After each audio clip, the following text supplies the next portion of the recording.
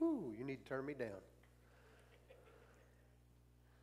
Praise God. Testing 1, 2, 3. Testing 1, 2, 3. Testing 1, 2. Just use that slide bar behind. There you go. That'll really that's your fine tuning. All right. Praise God. Well, we made it. You know, we made it.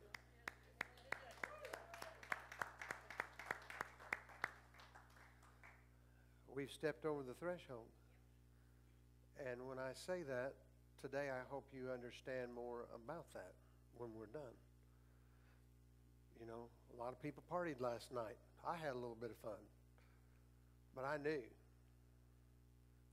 in all the fun, there were greater things going on than the eyes could see. Amen? And I'm telling you, I would not trade being born in 1962 for anything. Because I'm going to be in my prime when I see the coming of my Lord. Amen? I'm going to talk to you a little bit about that today because, boy, I tell you what, the Facebook is just full of Jesus is coming, Jesus is coming, Jesus is coming. Hurry up and get saved. Okay? So we're going to talk a little bit about that here in just a minute, but I'm going to start out right here in Proverbs chapter number 4.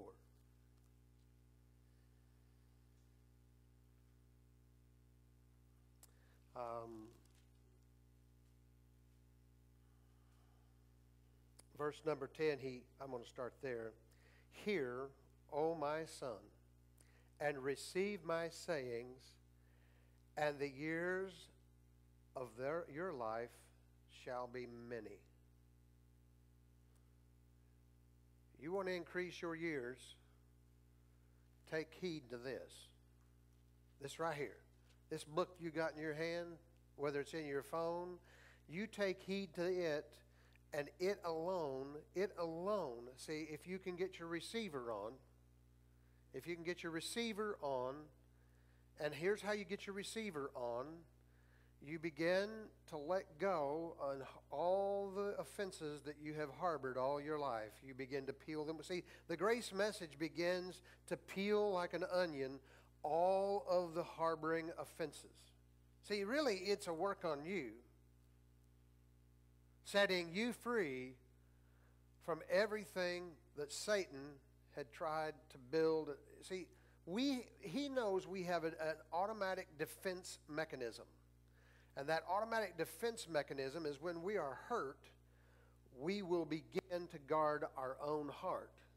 And when we begin to guard, it's our makeup. It's our corrupt makeup. In the garden, we went straight to Dad. But now Dad is in heaven. And we're not made aware of him down here on earth to the level that we need, so we begin to guard our own heart.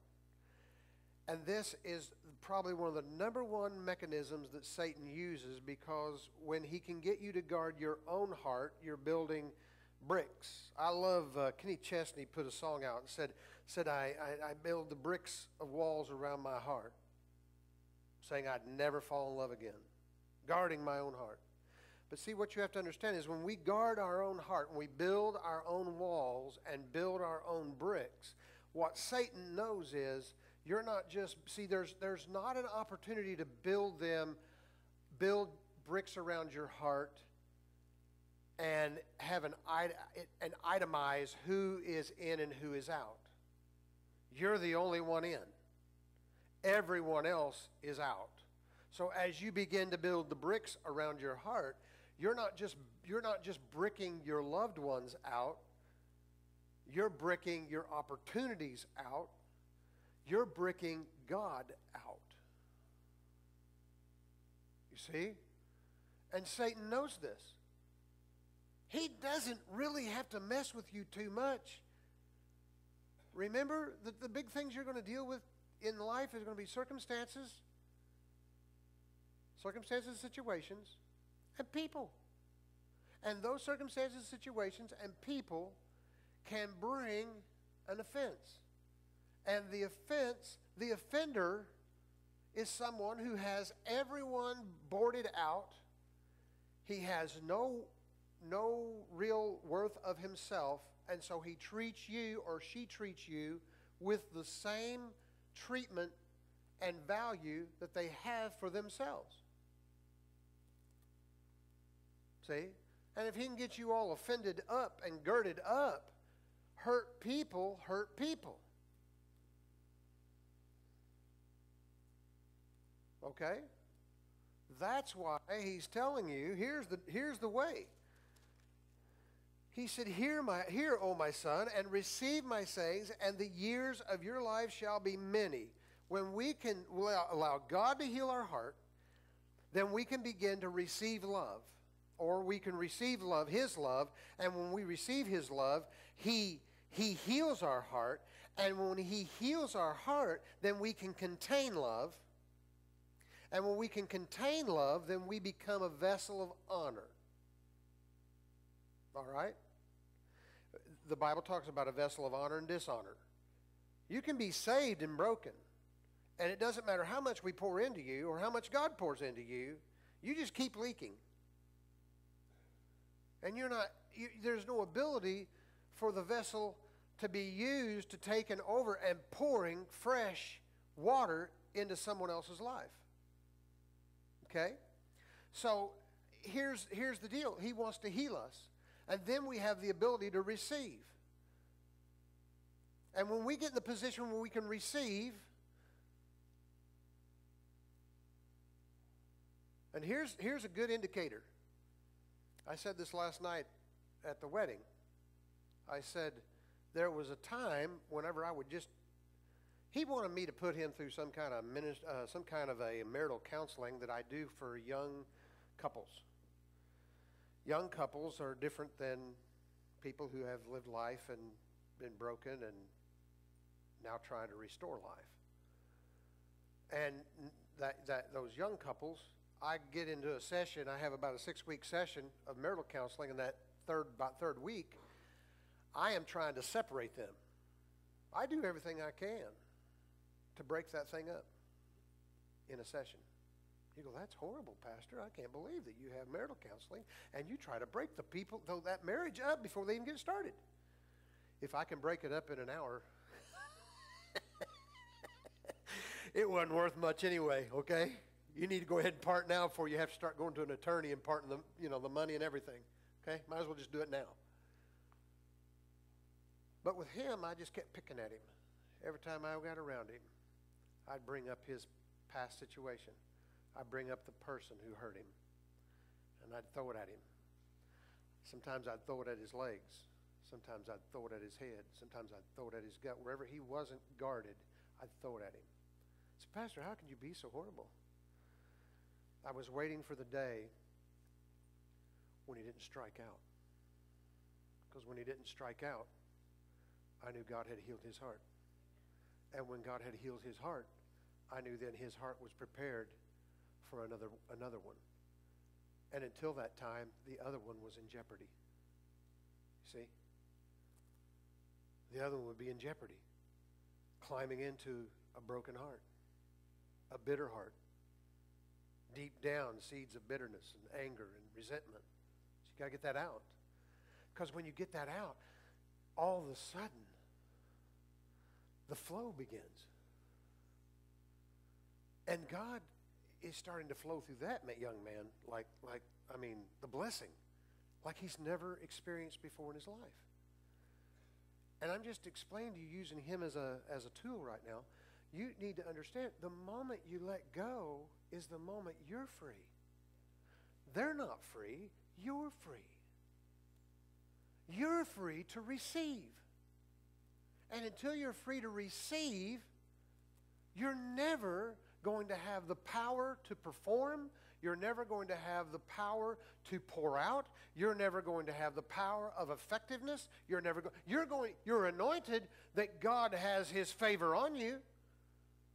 But the power to be effective in that favor See, I can have favor with someone, but if I'm not effective once I come in face to face with that someone, all we had was coffee, and no destinies were changed. No opportunities were seized. Do you see the difference? It's absolutely vital, because 2017 is the year of victory. 17 is the number of victory. Now, you get all excited. Well, I went to the enemy's camp and I took back what he stole from me. How many of you remember that song? Took back what he stole from me. Took back what he stole from me. We got all excited. It's the year of victory. Victory! Okay, well, we know we're going to have victory. But what do you do? What does an army do after the victory? See? This is what we've got to get prepared for in 2017. Because victory is assured. Now, once the army is recognized this, see, they've already been trained on what to do after victory. Victory is the plunder. Victory is the seizure. Victory is the taking over. Victory is the rebuilding. Victory is the disbursement.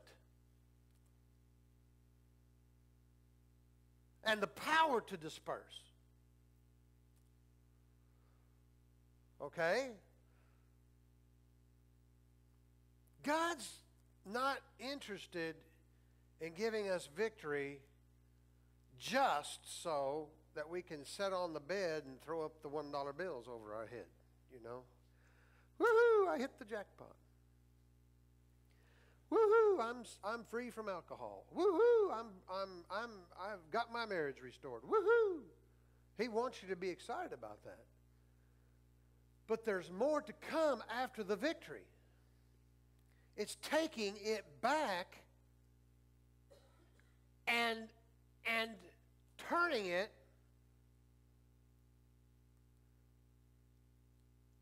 back to its original purpose and plan.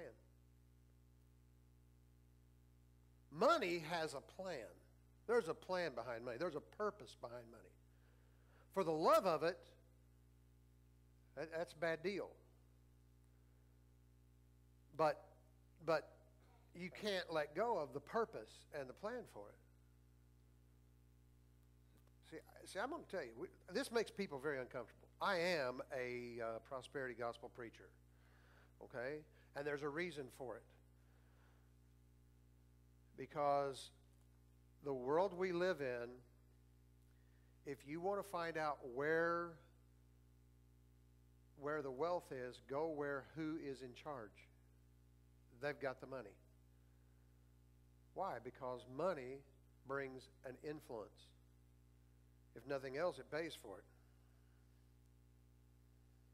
Why do you think there's billions of dollars spent on an election trying to get in front of your face and influence you? Okay? So I'm going to open up some stuff today. Oh my God, I don't know if you're ready. I'm not sure. Oh my.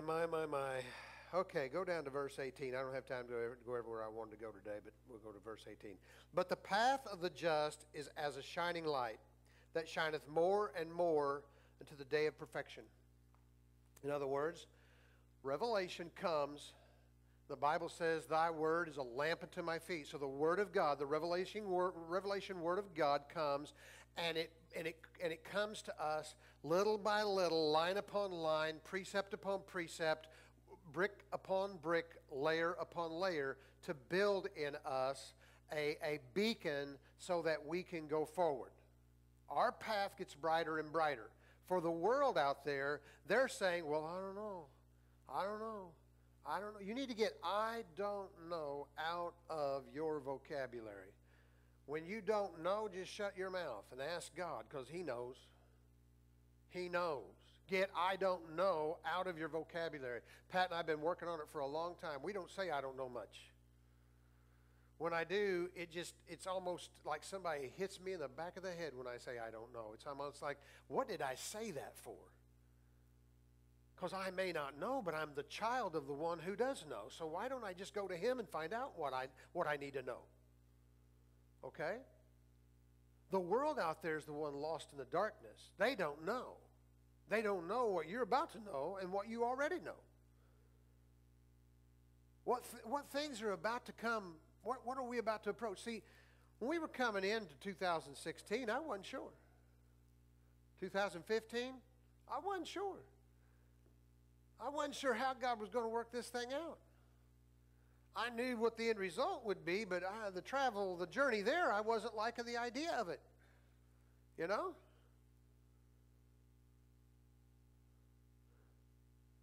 And early 2016, I just asked God, who? And he wouldn't give me a who. You know what he said to me?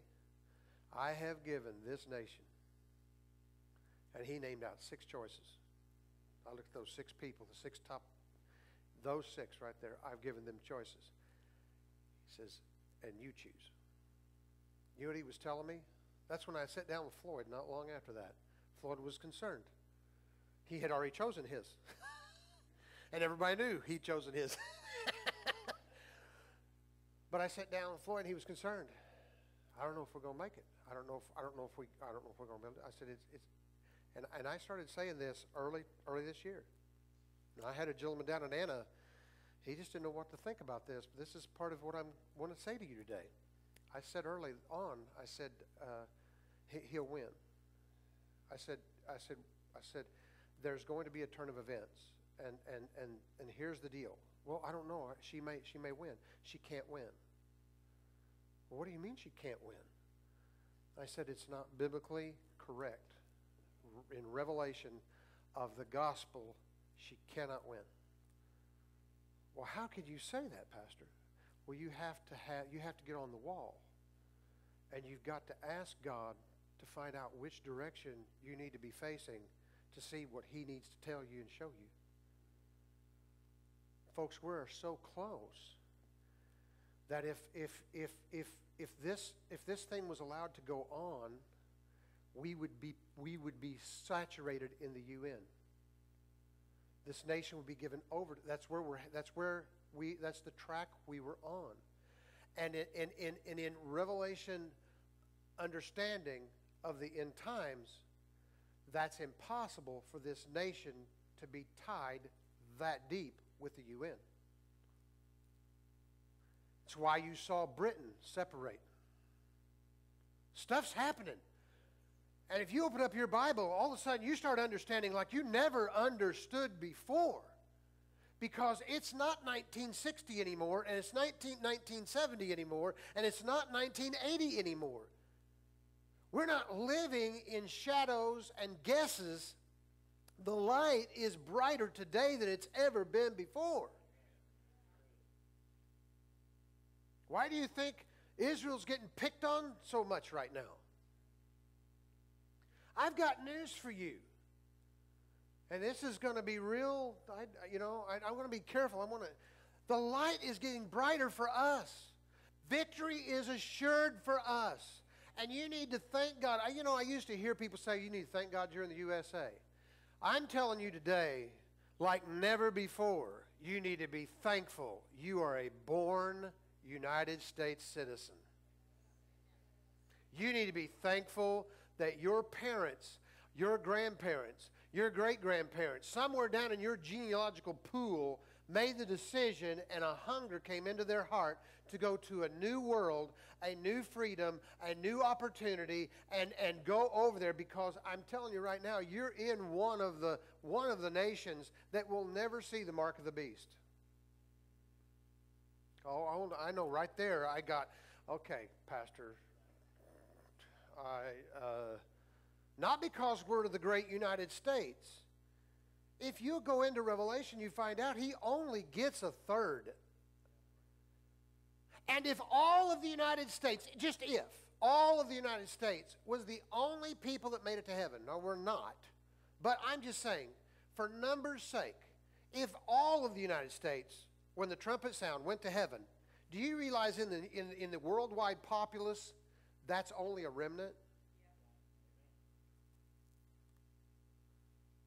And I've got good news for you, whether it's good news to you or not. He's not coming this year.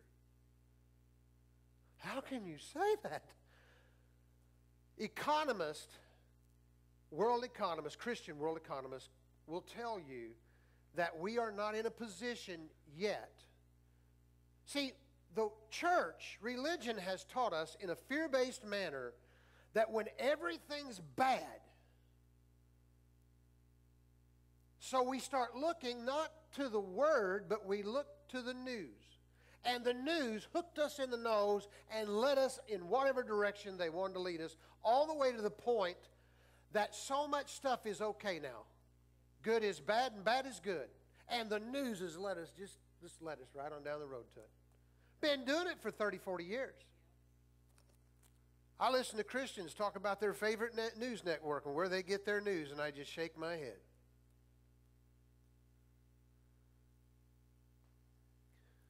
Folks, you need to realize that there is going to be a transfer of wealth.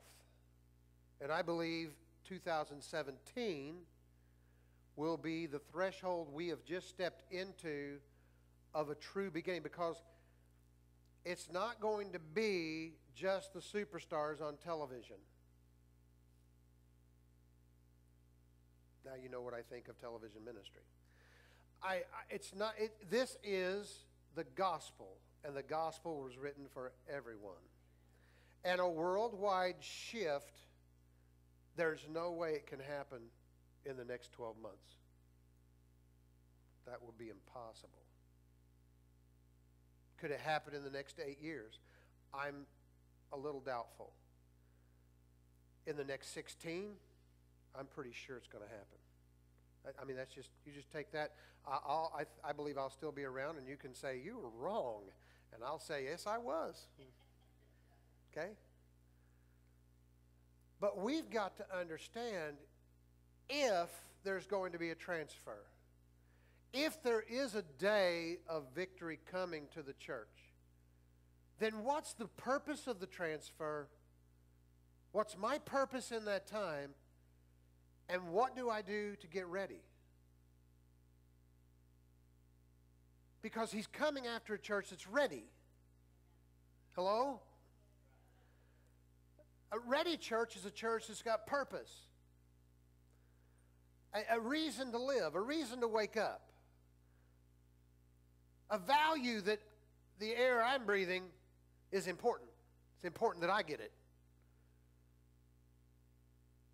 Because I'm in position for kingdom advancement. Everybody say with me, kingdom advancement. See, churches do not talk like this. It's too much of a war terminology. They better wake up. We're in a war. We're on the winning side. I just asked God a long time ago, I just want to be on the field somewhere. I don't care if I'm a water bottle guy. I don't really care. I just don't want to be in the stands. I want to be a participant. Okay, I want to smell the grass. I want to see the mud. I want to be in the middle of it somewhere. Okay? I'm just... Come on down here to verse 22. Let's get down here where I wanted to show you something. All right, verse 22.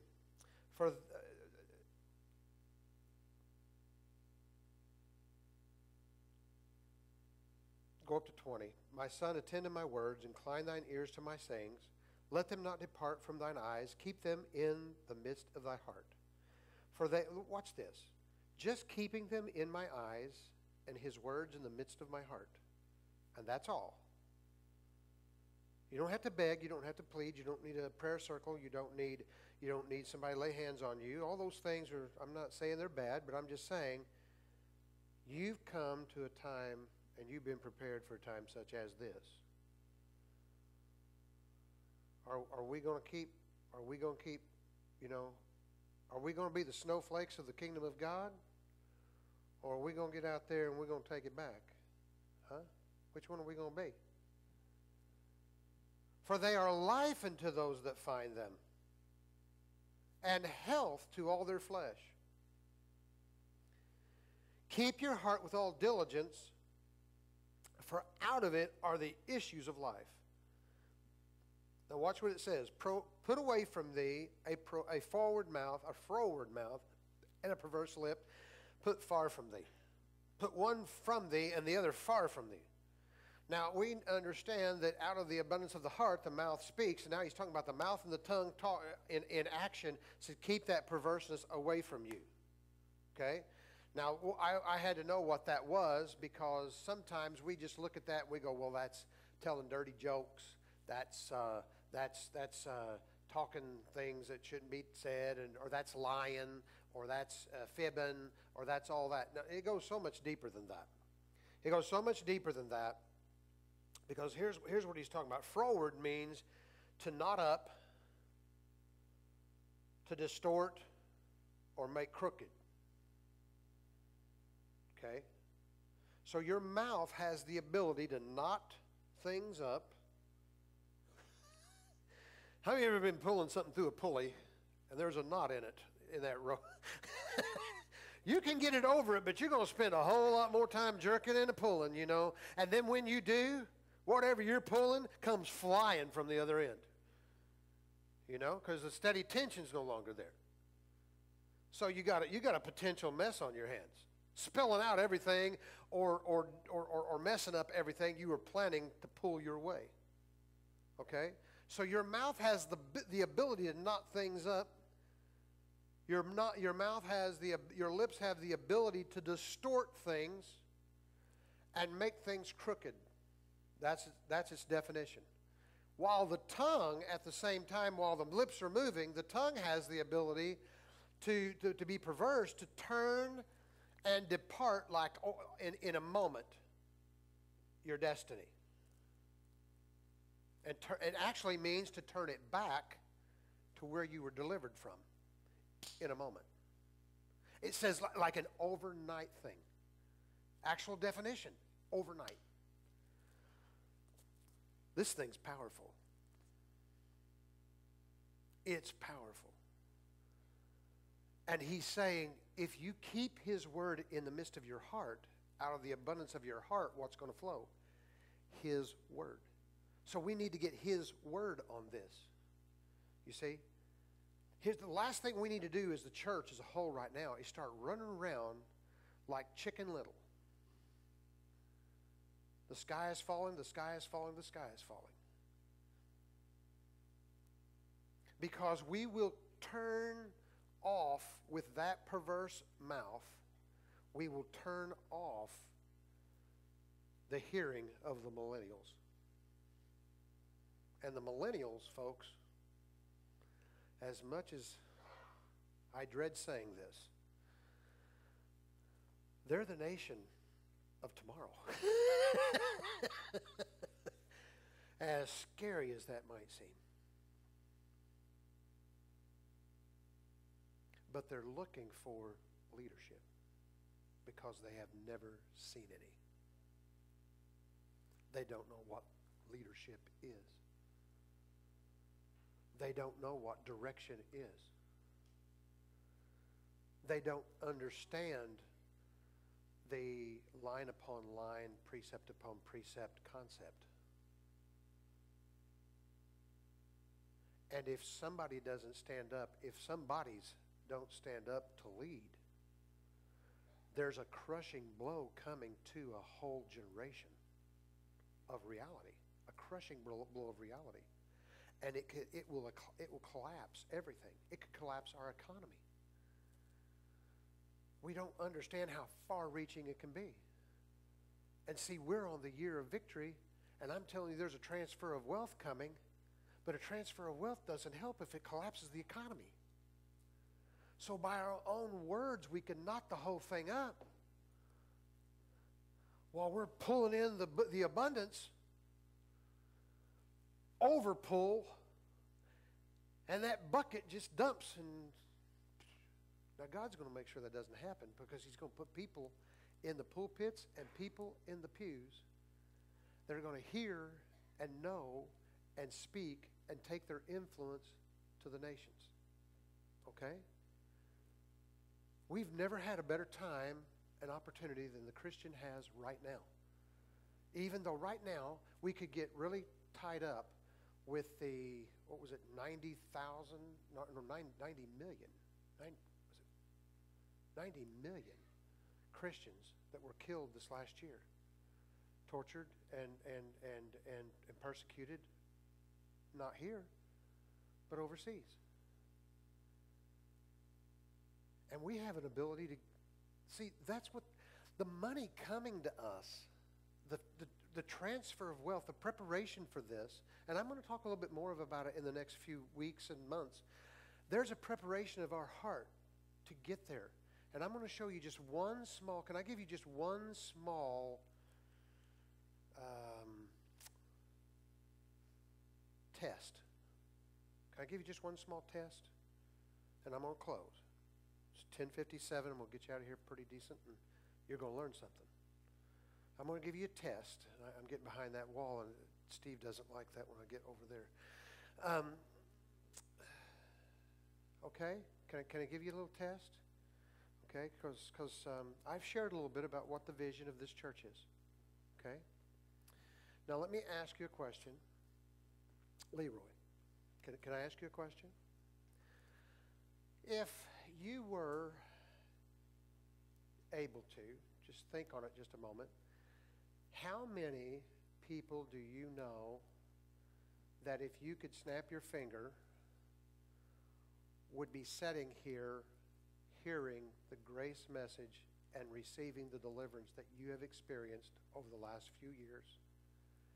How many people do you know that you would love to see that? Would it be 25 people? 50? Say about 25? 50? 50. Floyd? That same question, how many? Over 100. So now we got 150. Okay. How many? 75? Okay. Are you keeping that track of that? Somebody's going to keep track of that. I'm going to lose it. David, I don't mean to pick on you, but how many? 50? Couple hundred. I figured you'd be a couple hundred. You're about to disappoint me. Kurt? How many? Couple hundred. Are we getting that number? All right. All right. Danny, how many? 100. Hundreds or 100? 100. I mean, I'm not going to come back to you on this and say, okay, you got it wrong. I'm just, Nancy, you've been out there in the workforce and met a lot of people, led a lot of people. How many people would you know that, just off the top of your head? 200? Okay. All right. Now, 1, 2, 3, 4, 5, 6, 7. Take that number. Add them all together. Somebody add them all together for me. Okay. I'm up here. My mind's not there to be able to do that. Somebody give me a figure. 900? I can't hear everybody. I want 925.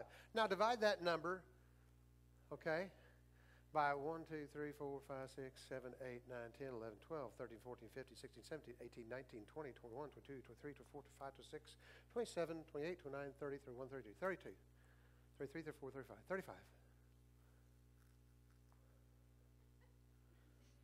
I'm just getting an average here.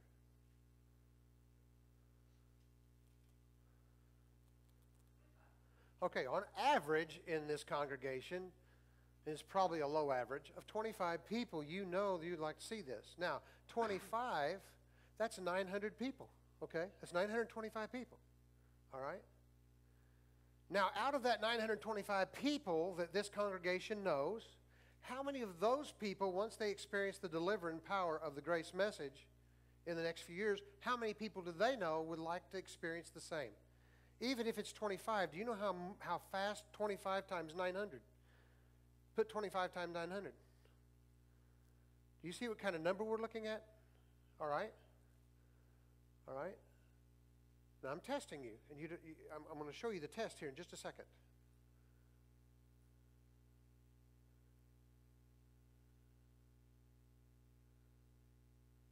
We have got to open our hearts. We have got to pull up our stakes. We have got to stretch our tents. We have got to make room. We have got to open our hearts. We have got to stretch our tents. We have got to pull up our cords. We have got to allow God to expand our borders. We've got to do this. It's got to happen in our heart. It's got to happen in our heart. Because when I talk about what God wants to do, I hear the statements of, I don't want to go to a church that large.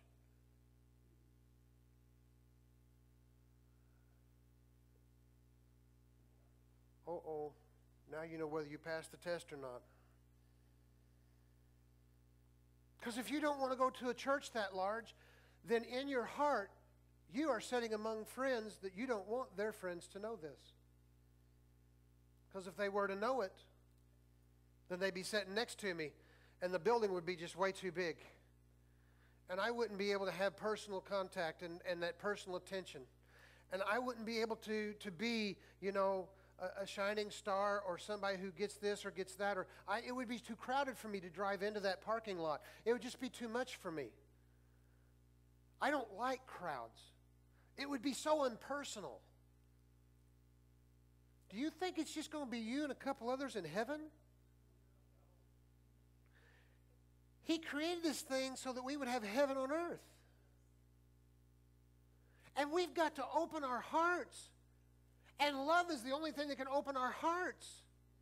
You're talking about just the connections of this community, just this little community, is far-reaching as 22,500 people. And when you can't wrap your head around going to a church of 300, you are in trouble. Because you're not only shutting off God's opportunity to flow through you, you're shutting off God's opportunity to flow through a region. And we become the knot in the cord rather than the grease on the wheel.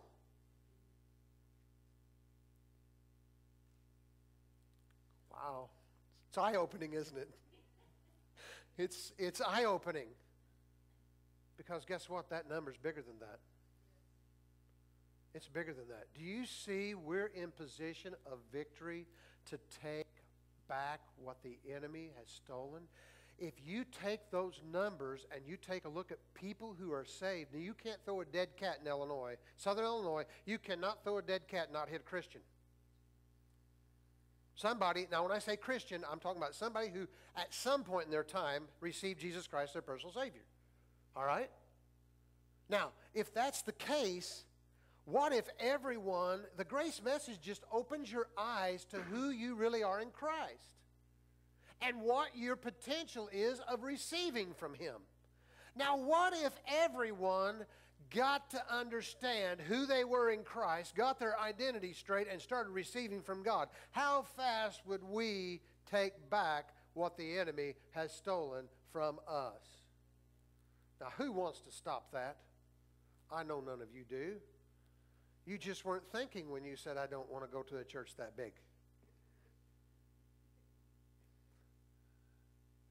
I'm the one that gets, Pat will tell you, you get me in a crowd and I get shaky. We're getting ready to go to a minister's conference. And I take a couple deep breaths before I walk inside that room. And it's all ministers. You'd think I'd be as comfortable as I could ever be. That's a lot of people. Well, how many people is it, Pastor? About 1,200 is all. And I'm taking a deep breath to go in there. But I don't care.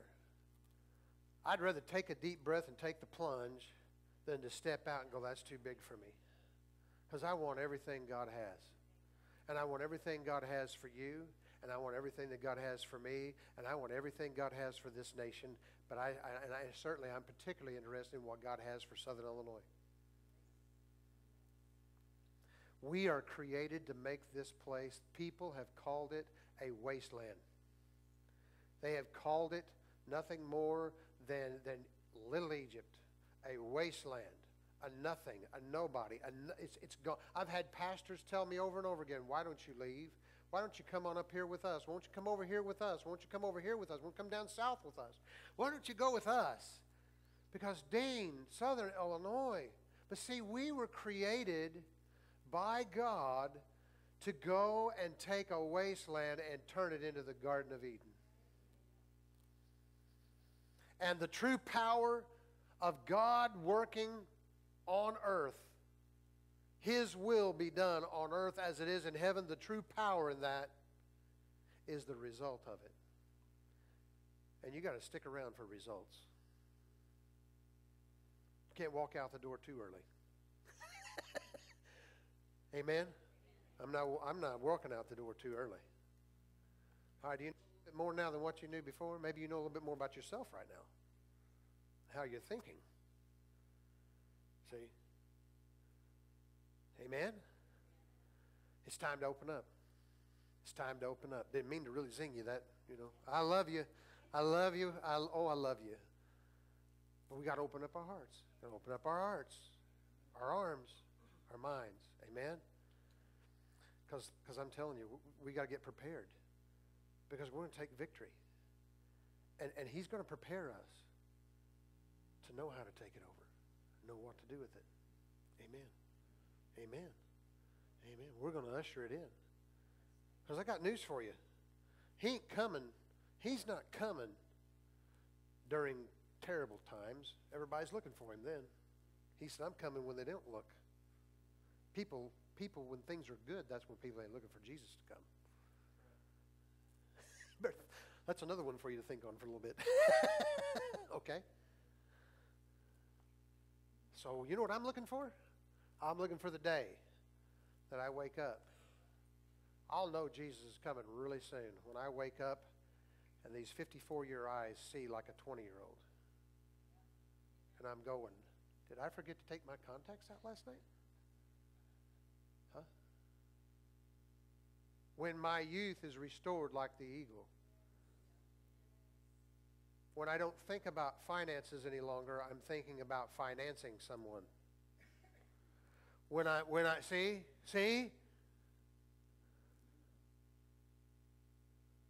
Ooh. Then look up. Amen. You be blessed. Happy New Year. Amen. Thank you for being here. God bless you.